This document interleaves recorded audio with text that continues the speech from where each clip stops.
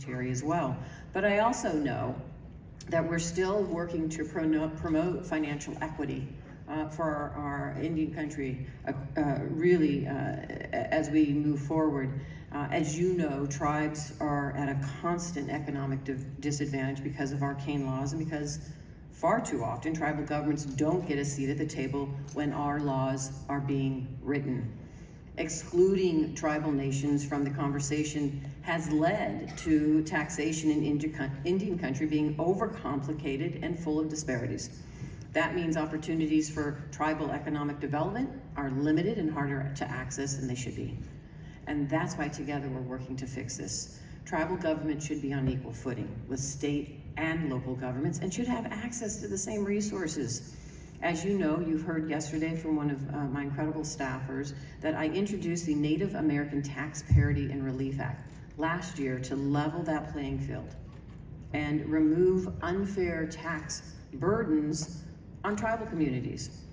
Tribes have been limited by the tax code that only allows them to use tax-exempt bonds to fund projects in very specific circumstances, but my bill would get rid of all of that and allow tribal governments to take advantage of the same bonds that state and local governments do.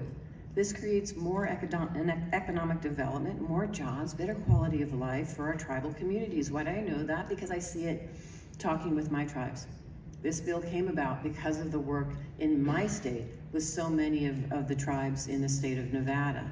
The bill also creates an annual $175 million set aside in the New Markets tax credit to support tribal communities and to fund projects that serve or employ tribe members. It also makes the low-income housing tax credit more tailored to tribal lands, so more affordable homes can be built in Indian country.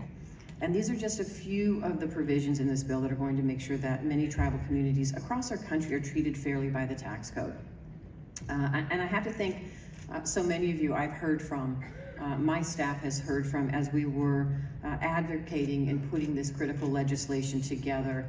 It is important that we continue to hear from you. Your voices matter, your advocacy matters, whether you're coming to us in our home state or you're here on Capitol Hill talking to us. It is really important that not only those of us that have so many beautiful tribes in our state, but there's some of my colleagues that don't.